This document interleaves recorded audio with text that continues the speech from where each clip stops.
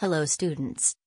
In this video I will tell you about the instrumentation of TGA. This is the block diagram of TGA, showing basic apparatus. In sample holder, we put our sample, which is attached with the recording balance.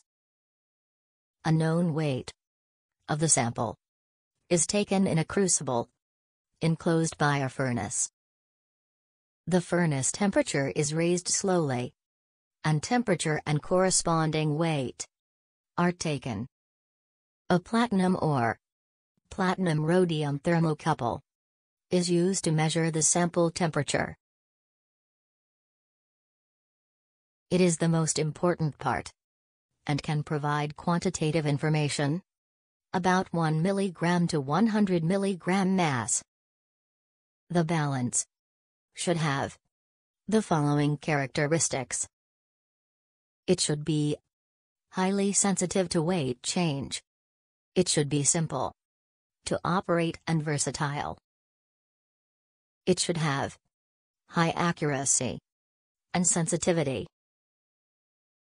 Thanks for watching.